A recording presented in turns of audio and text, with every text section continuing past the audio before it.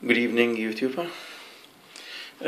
This is my circuit I'm using for balancing the supercapacitor I have, which is 500 farad 2.7 volt, and I'm using 3 diodes series across each capacitors, and I'm using here 1M4001, and it seems that they got hot, so I think we should use some big diode like that one that get 3 amps. This one is only 1 amp. So, and I'm also using here the LED diode across each capacitor, just to indicate that I have the voltage across the capacitor is above 1.9 volt. These are my capacitors, and these are 6, and I'm connecting them in series. This is my circuit. These are the diodes, and this is the LEDs. As you can see here, that I'm having here 2 capacitors that are above 1.9 volt. In fact, I have this voltmeter across this capacitor, and it's reading 2 volt. And these 4 capacitors, I draw them on purpose just to show you how the circuit is balanced. And I'll start charging, and I'm using here, I want to have the voltage to be 15 volts, so I'm using here this voltmeter. This is across all the capacitors, and this voltmeter is across this first capacitor here, and which is reading 1.62. So we have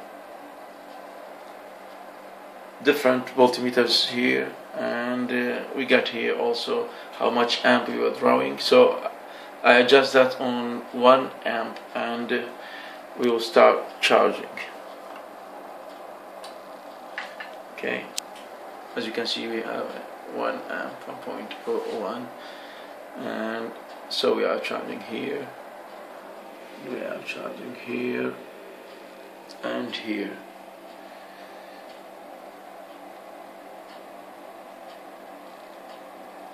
I know it's boring to shoot a video with a long process. That's why I make the voltage is not 0, but here I make a different voltages, so we can see how the circuit can balance the charging these 6 capacitors on series.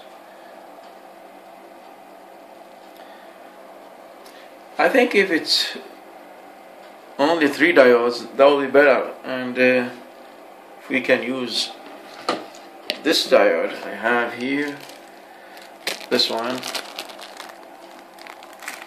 it's 1N5408, so 3 amps diode, and if you can use 3 of them on each capacitor, that will be very nice, because then we will not get any hot on the diodes.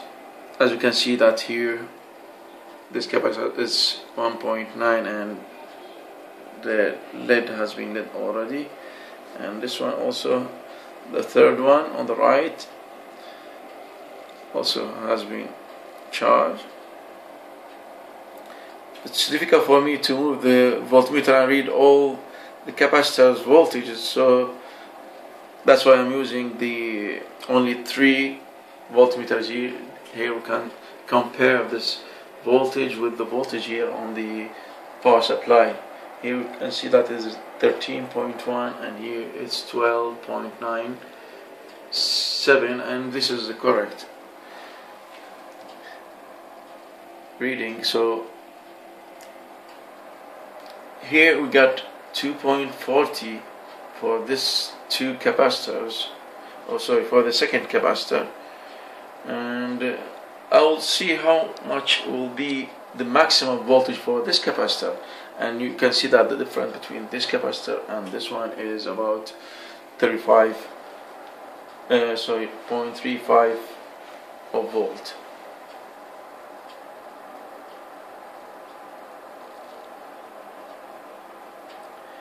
I've noticed that the voltage will not be more than 2.62, and then it will go back and to balance the circuit until all of them between 2.5 and 2.6, and which is good, because it's not good to charge the capacitor for the maximum value, which 2.7. That will make the life of the capacitor less. If you can charge it less than the value rated, then you can get long life, maybe hundred thousands of charge and discharge. So we have here 2.55, and I want to see the difference and how we can make the balancing, or how can the circuit can make the balancing.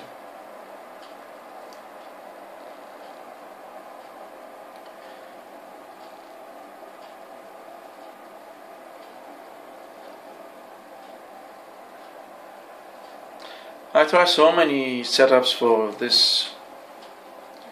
charging these capacitors without any dangerous, because when I start charging these capacitors on series, I have found that one of the capacitors reached 3.2 and the others still on 2.5. So this is not good. This will make this also dangerous, and if it not make the capacitor explode, then it will make the life of the capacitor less. So here 2.61 and here 2.43.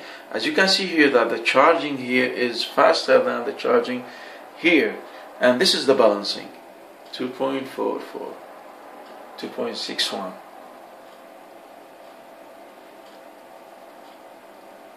As you can see that we are charging on 0.6 amp, and here you can see that the voltage go back 2.59 and here 2.46. I wish we can get more voltmeters on across each capacitor, but it's not easy for me.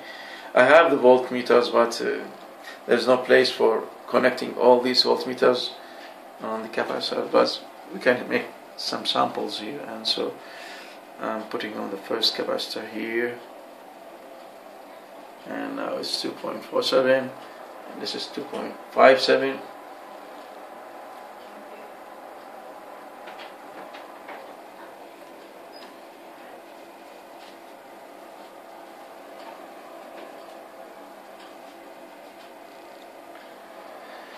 .56, 2.49. This is the balancing now.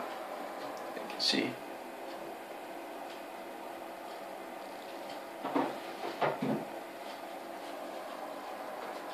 .55.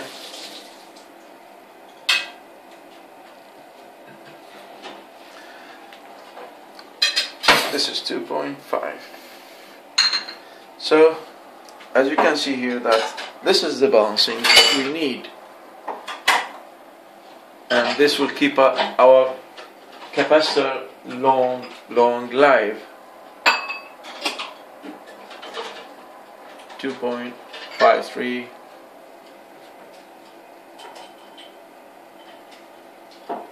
2.51. Okay, as you can see that this is working, and it's working good. So don't forget to use this circuit here, 3 diodes in series across each capacitors. The lead diode, I don't think it's needed, it's just for indicate. When you put this circuit in a box, then you need light for, to check that this capacitor has been charged or not. Okay, 2.52, 2.52. Thanks for watching.